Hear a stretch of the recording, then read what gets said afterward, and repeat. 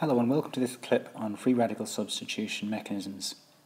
We'll go through the initiation, propagation and termination stages of the mechanism and why this particular mechanism is the one that alkanes react by. We'll look at how different mixtures of products can form at the end, and we'll finish by doing a quick worked exam question on this topic. So first of all, a radical is any species with an unpaired electron. These are the four most common radicals you'll come across on A-level questions, and the small dot we draw next to each of them signifies the unpaired electron. And just to illustrate one example, a chlorine radical is essentially a chlorine atom. You've got 7 electrons in the outer shell, and one of them is unpaired, and that will be your unpaired electron that we'd use to represent the little dot. You could do exactly the same for any of the other radicals that we looked at in the same way. Provided there is an unpaired electron in the outer shell, it would be a radical. And this is the equivalent example for a nitrogen monoxide radical. As you can see, the nitrogen atom carries the unpaired electron. This time there's a double bond between nitrogen and oxygen. Oxygen has 8 electrons in its outer shell, including the 2 that it's sharing with nitrogen. And it's also got 2 from nitrogen in the covalent bond. You can see that clearly in the double bond. But in the nitrogen, you have dots representing its electrons, and one of those dots is unpaired, which means the electron is unpaired, hence why we draw a little dot next to the nitrogen. So let's look at the starting point of the mechanism using chlorine as an example.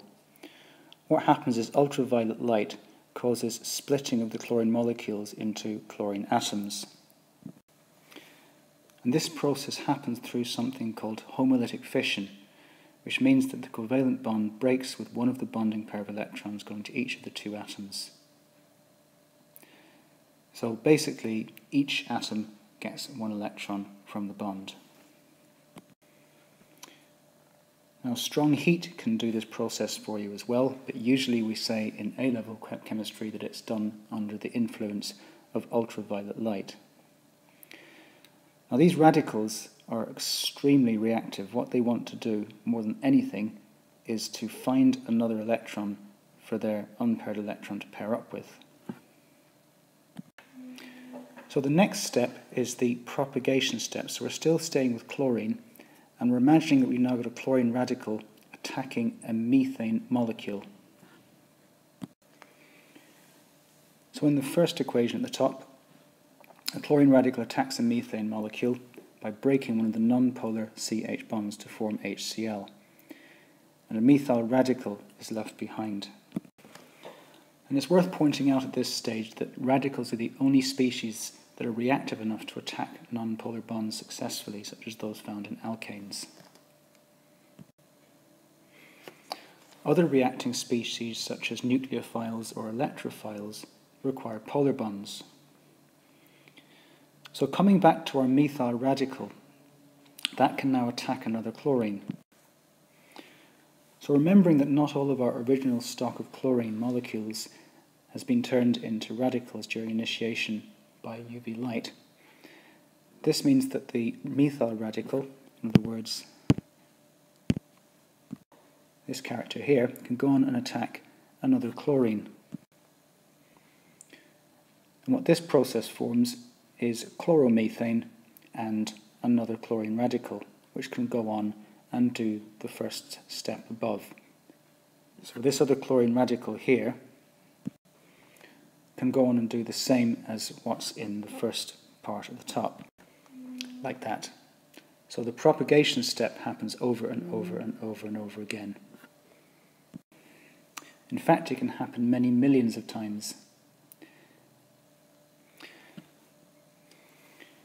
So basically what happens in a propagation step is a radical reacts with a molecule to form a new radical and a new molecule.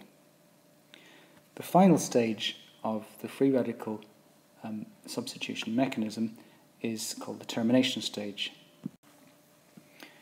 And all that happens in the termination step is radicals that are left over react with each other to form molecules. So let's pull this all together and see it in initiation, propagation, and termination. So first of all, the ultraviolet light breaks the chlorine-chlorine covalent bonds homolytically, producing chlorine-free radicals. And then in propagation, you get the free radicals that are reacting with molecules to produce new free radicals and new molecules. In termination, free radicals that are left over react with each other and form molecules, and as such are removed from the reaction mixture.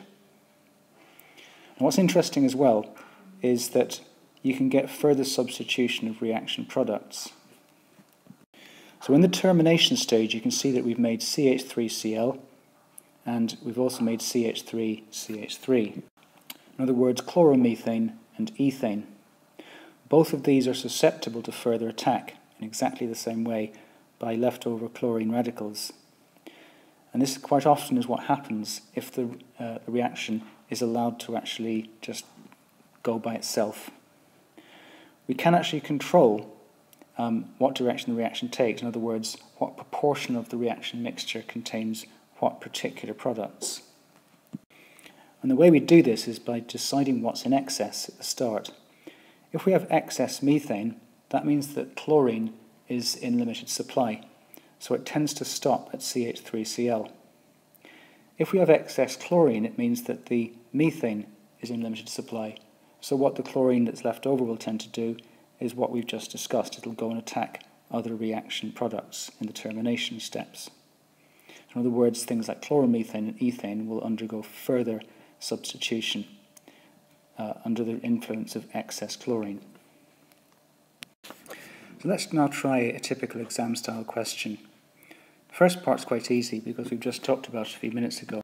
So it's obviously ultraviolet light. Initiation and propagation have 3 marks attached to them. Initiation is covered by doing Cl2 turning into 2Cl dot. The propagation step, if you remember, is when a radical actually attacks another molecule to make a new radical. And one of the propagation steps is the formation of a butyl radical, C4H9 dot.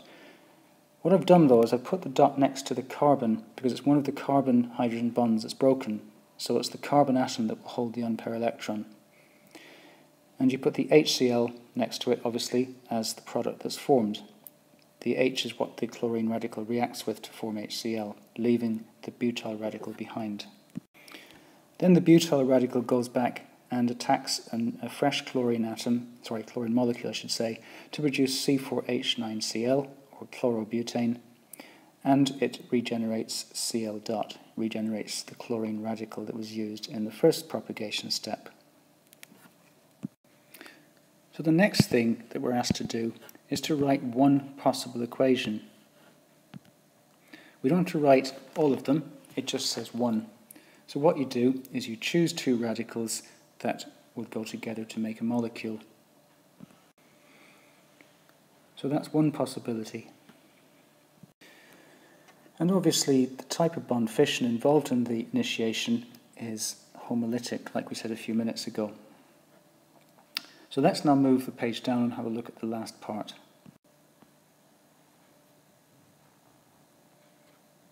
It says one other possible product of the reaction between butane and chlorine is compound J.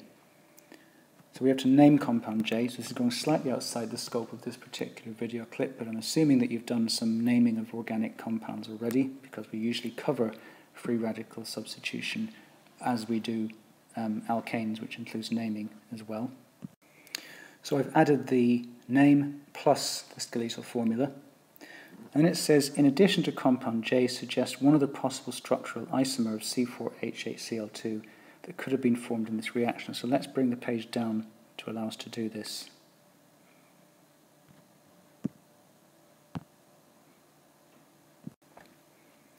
And we've got 4 possibilities. We've got 1,4, we've got 1,2, we've got 1,3, and we've got 1,1 dichlorobutane. All it involves is choosing one and putting the skeletal formula in. Don't worry about having to put the names in, I just did that for illustrative purposes. So hopefully this has been a reasonably useful introduction, or possibly even a review of free radical substitution. If you've got any queries, then do bring them into your teacher, or maybe come and see one of us in a subject extension college. In the meantime, thanks for your time, and see you soon.